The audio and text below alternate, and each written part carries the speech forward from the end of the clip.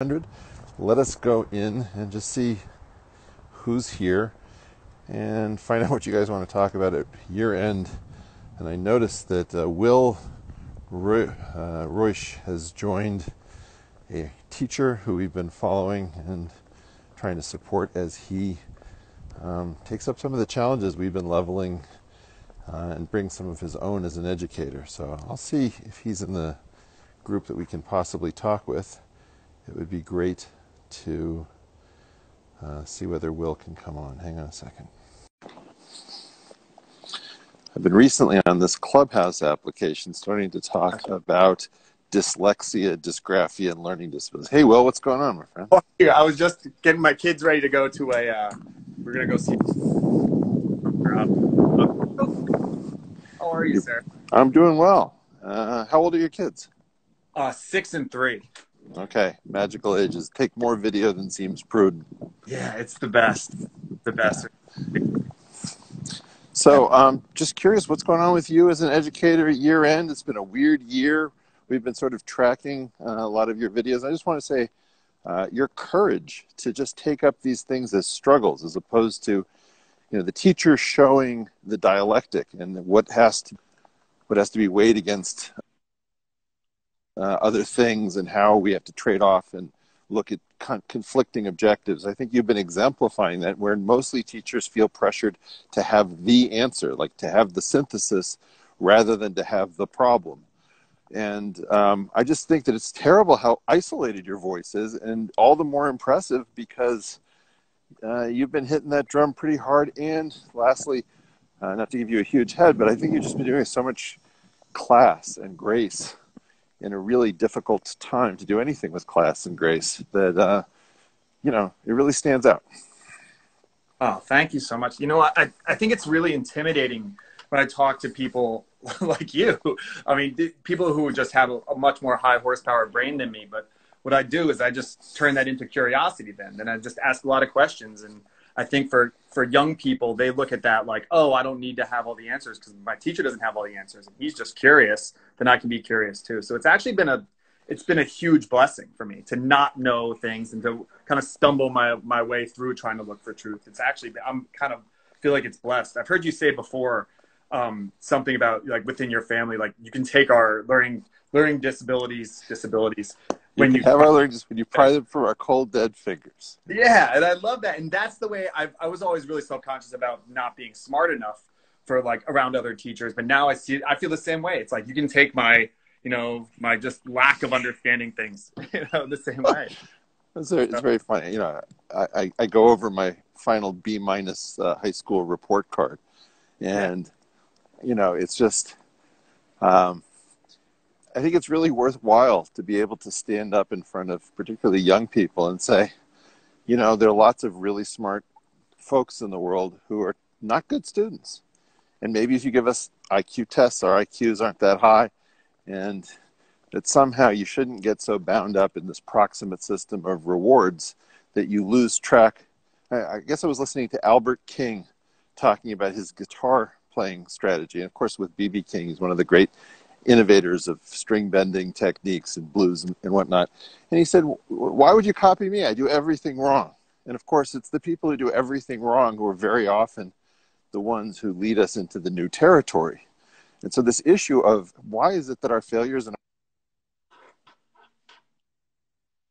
human race is a really interesting question. And we know that our misfits and losers and freaks and the whole circus sideshow of bad people who can't get with the program has always been necessary to advance things for everybody. And yet we're still making a point of sidelining our minds of highest agency and greatest generative capacity. What's up with that, man? Which is why I know you've had frustration with teachers. I have frustrations with teachers a lot, but they're not included in conversations. It's so strange. Like with, the intellectual dark web, like crew, like no one's really talking about the education system in any kind of way. I know you have, but like, is it just a wash? Is it just like, because it's like air. You can't even see the problems. It's all around you. And like, what would you do about it? I mean, it's a little bit like, imagine I don't know, imagine a worldwide nuclear event and all air was contaminated. You wouldn't know where to, like, you could know that the air is all radioactive, but where are you going to breathe? You got to breathe somewhere. I think that the problem with education is that it's so extensive. We can't even imagine a solution. And you know, somebody made this point recently, better than I will say it, but it's a point many of us have been talking about. Why is it there's effectively only one university type?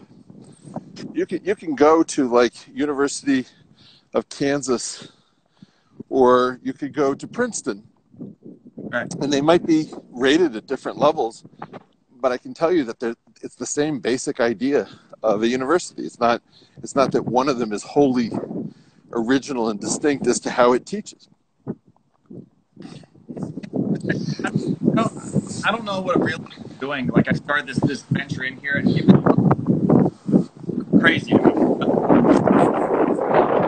I feel like we can just do better. Like we have to be able to do better. But it's strange that we're like, I often feel like, why am I the one who's talking about this stuff? Well, this is right. This is why I keep wanting to bolster what you're doing, because Doesn't make sense.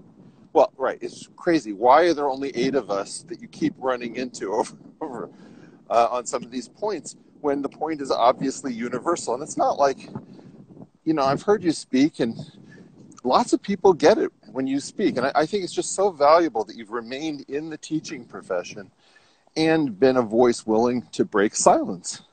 Because obviously the problem in some sense is that teachers are not set up to really succeed. So they tend to jealously guard their autonomy and their turf, whatever they've been able to accumulate in terms of security. And as a result, our teachers of greatest agency and most originality are sort of subordinated to those who are the most territorial. Yeah. Yeah. And the system really just kind of punishes taking chances. I had to get out of a lot of public school situations because I couldn't teach the way that I wanted to. State standards and all kinds of other nonsense. Not good. Yeah. I don't know if I ever told you the story, but when I was first given a calculus course to teach at Harvard, I got into trouble because I set a very original conceptual exam. And in that exam, a lot of the kids who usually did very poorly shot to the top of the class. And a lot of the kids who were used to getting all of the computational answers right from a plug and chug perspective were choking on the fact that they didn't know what their formula or what the recipes were actually calculating. So they didn't understand things conceptually. So I was given a talking to by the department, which is, you can't actually teach this course the way you're trying to because we aren't an independent department. And I said, what do you mean? And they said, well, we're being used by the medical schools to screen out many applicants to medical school. And so if we start teaching a course the way we need to for the mathematics of it, we are going to be shut down because the biology department will start teaching math for biologists, right? Because the idea is that it's not really there to teach you math. It's really there to screen out people who aren't going to be able to mindlessly cram things into their brain.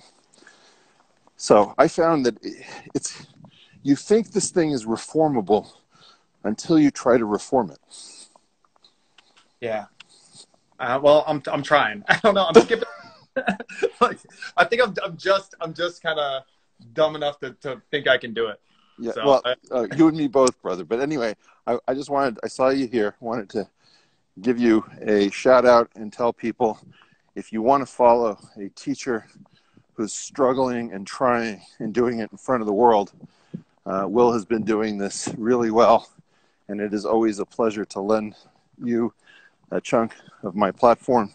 So just keep doing what you're doing and keep inspiring us. And, you know, at some point I was thinking about you, and I was thinking about doing a show on a guy named Laszlo Ratz, who is the greatest high school teacher in history from the Hungarian Lutheran Gymnasium. And he created more of the 20th century's great minds than anyone, because they all passed through his classroom, whether it was John von Neumann, Edward Teller, Eugene Wigner, Paul Erdős. And so the idea that a high school teacher sitting in the middle of Central Europe could actually control the world is a very noble thing to know that that's possible. And I just want to say thank you for everything you do. Oh, thank you, sir. Thank you. It means a lot. All right, well, Thank you. give those kids a huge squeeze for us, and hopefully you and I will get some coffee in the not too distant future. Yeah, and everybody, if you can, follow Mr. Will Reusch. How do I pronounce your last name? Reusch, which Reusch. because it does rhyme with douche. We're not going to say that.